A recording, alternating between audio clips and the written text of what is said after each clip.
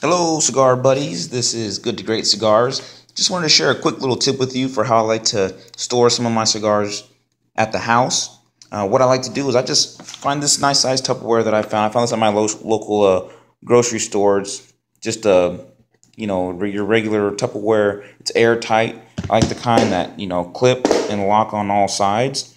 You'll see I have a Boveda pack inside there, and this size for the Tupperware is just pretty much the length of the cigar.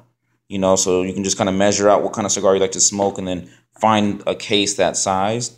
But all I do is I put a Boveda pack in there.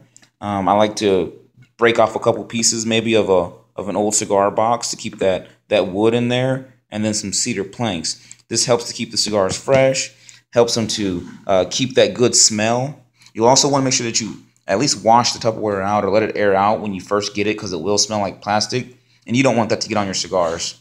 What I also like to do is just make a little label and put, the day when I purchased the cigar. So you can see I've had these cigars in here for a couple of months now, but that just since serves as a reminder for me. But this is a great way to store some of the cigars at the house. And again, I go in there maybe once a week or so and unlock the cap there, take it off, and let the cigars air out and kind of let some of those toxins and fumes that might build up inside, because you don't have as much airflow as you would in a regular humidor. But this is a lot better way for me to regulate kind of the humidity level, and this is the way that I like to store my cigars. So just want to share that little tip with you, and so far it's been working out great for me. So I'll keep you posted with any other updates, but until then, signing off. This is Good to Great Cigars. Happy smoking.